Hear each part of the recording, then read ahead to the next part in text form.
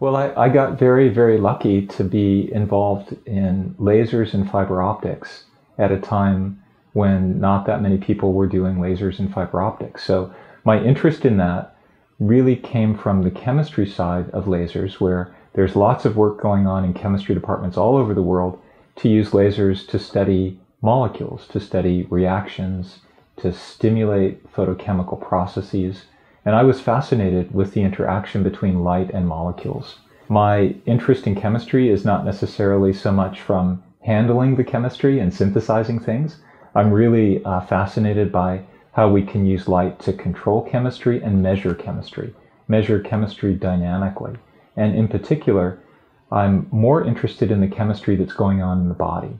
20,000 molecules in a cell. What are they all doing? What differentiates a cell that has all those molecules being alive and a piece of plastic or a table that has 10 or 20,000 molecules as well? So those kinds of things were very, very interesting to me. I was really, really into cameras and photography and lenses. So I was really excited about all those things. And I just kind of found a way over the years to integrate all of that together. When I was an undergraduate, these things really didn't exist as integrated disciplines. Today, students are really lucky that they have a field like biomedical engineering that brings all of these different areas together, and it gives students lots of flexibility to explore things in different ways.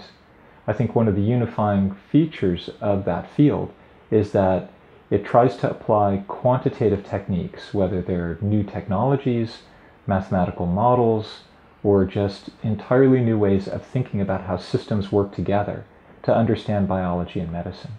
Where I kind of sit in all this is I like to go across spatial scales. So I'm very, very interested in molecular aspects of biology, physiology, and disease, and then trying to link understanding of that all the way to improving outcomes for patients.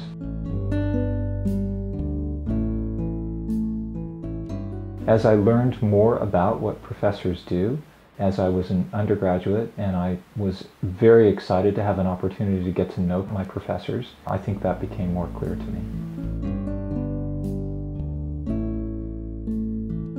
Sure. Well, so I think I'm addicted to basketball, and I've been addicted for a really long time. I'm really lucky to have a great group of basketball players at UC Irvine.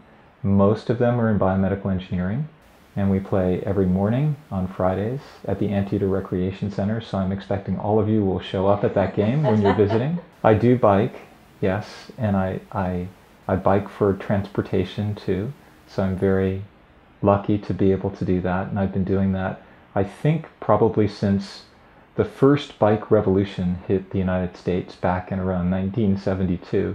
So I've been a bike commuter for roughly around then, in the 70s. Everybody started biking, and biking was suddenly the thing to do. So I started biking, and I've been biking ever since.